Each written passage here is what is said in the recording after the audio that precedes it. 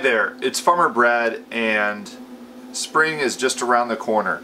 So now is the time to incubate eggs or start thinking about buying some chicks from the farm store. No matter what type of incubator you go with, they have some common features. So here I have the GQF 1502 Sportsman incubator. This is a cabinet style incubator. This one can crank out about 90 chicks a week. It has 3 levels and it auto rotates the eggs, so you don't have to manually do that.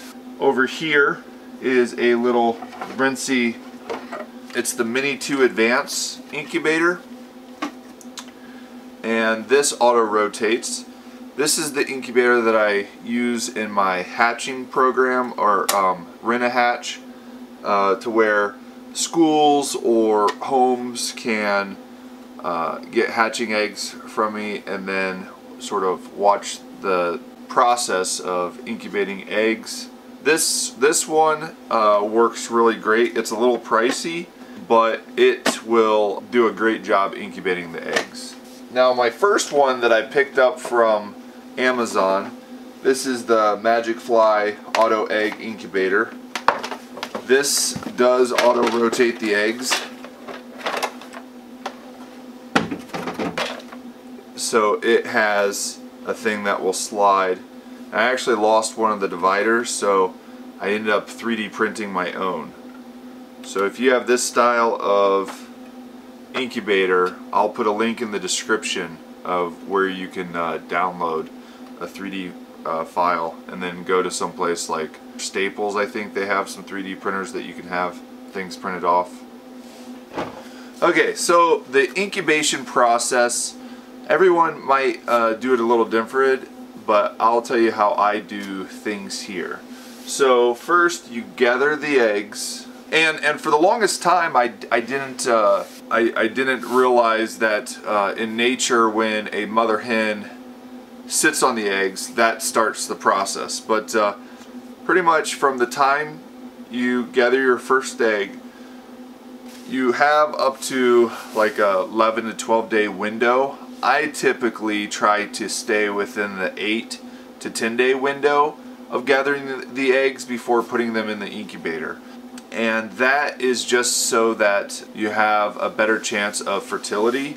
As you go on further, then that fertility rate will drop as a egg becomes less viable to produce a baby chick. And at a minimum, I try to do 1 rooster to 4 hens. Ideally, I'll do 2 roosters to 6 hens, at least with my Australorps. And then this one here has 3 levels, and so on the side I have a hatching chart that I document the hatching. That chart identifies the tray. So on these egg trays I have an A or a B on them, and then I say what level. So tray 1, 2, or 3, and then tray A or B. Then the quantity of eggs that I've gathered, and I update that number as the eggs are gathered, and then the date that I start the tray.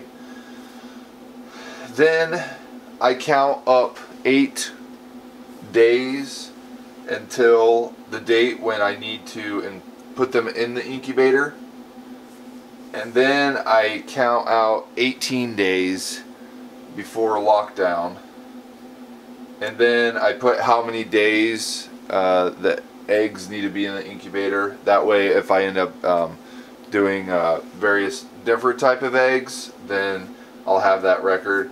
And then the estimated end date, and that's when they've been in the incubator for around 21 days. And then I keep track of how many hatched from that batch. And so with this incubator, I can start a row 1 week, then the next week I start another row, then the next week I start another row, and by the time I start this row, this top one is about ready to start hatching. Down in the bottom there is a hatching tray.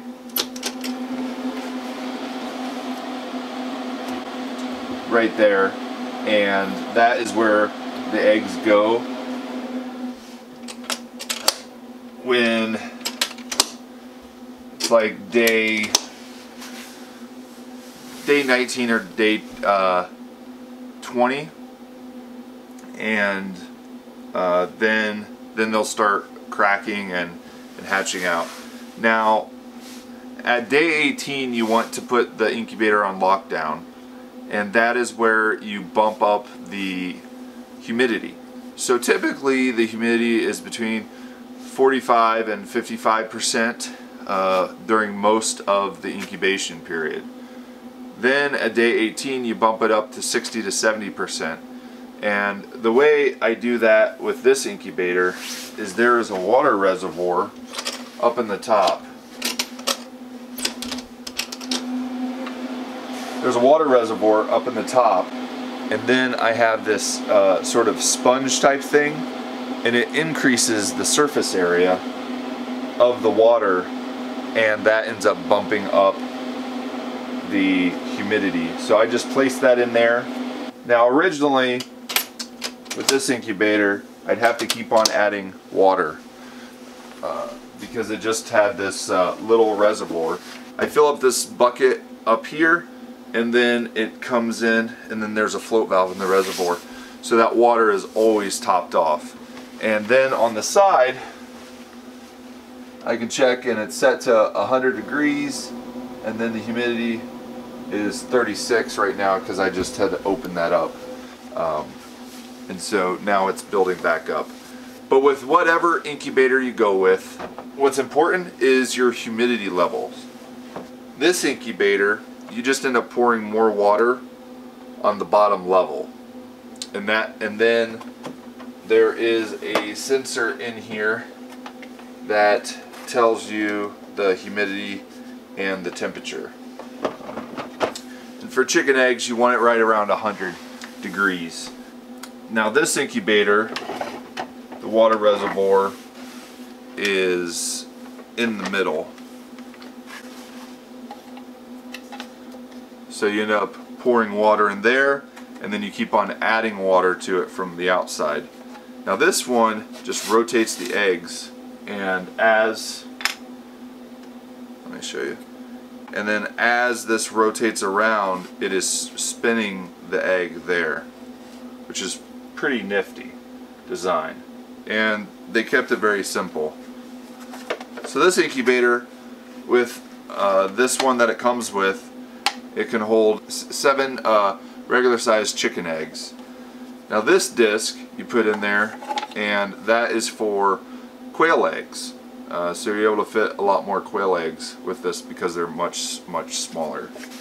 Then another style of incubator is a foam still air incubator, and that one you have to manually turn the eggs. They do make some auto egg rotators that you can put in there. I'll put a link on Amazon to that style of incubator. And so I started with this one. This one's pretty affordable on Amazon, and then I went to this one, and then I finally went to this one. Baby chicks hatch out of the bottom, and then I put them, I have this rubber container that put wood shavings in the bottom, and that ends up absorbing any of spilt water and their chicken poop. And then I also put a heat lamp. Now I typically try not to go full blown with the 250 watt bulbs. I try to be in the 125 to 150 watt bulbs. And then you want to also, in your brooder setup, to put the heat on one side so that then the chicks can self-regulate. But yeah, so one benefit of hatching eggs on your farm is that I'm sort of replicating my own flock. I have a barnyard flock, and then I have my Australorp flock, and then I have my Bantam Cochin flock. And so you're able to sort of recreate that mix for future generations, which is great. The other benefit is you can buy hatching eggs online. I sell my Australorp hatching eggs on my website for $15 a dozen. I haven't tried to ship them out yet. I may be working towards that. Being able to incubate eggs gives you a lot more options and variety to gather various species of chickens and birds on your farm. Go to eBay and then you can find various breeds that would be a little bit more difficult to get chicks on your farm. Now the prices may vary and the hatchability rate may vary, so definitely do your research and find good breeders so that you have the best chance for success. So another benefit of having an incubator on your farm is that you end up being more self-resilient. So last year with COVID, everyone was getting chickens and the hatcheries were swamped with orders, and sometimes there was delays and sometimes you just could not get any chickens. So by having an incubator and being able to source either your own hatching eggs or hatching eggs from other places such as eBay, you can be more self-reliant as a homestead, being able to hatch out that next generation of flock for your farm and to be able to provide more eggs with your farm and for your family. Thanks for watching. If you haven't subscribed to our YouTube channel, please do.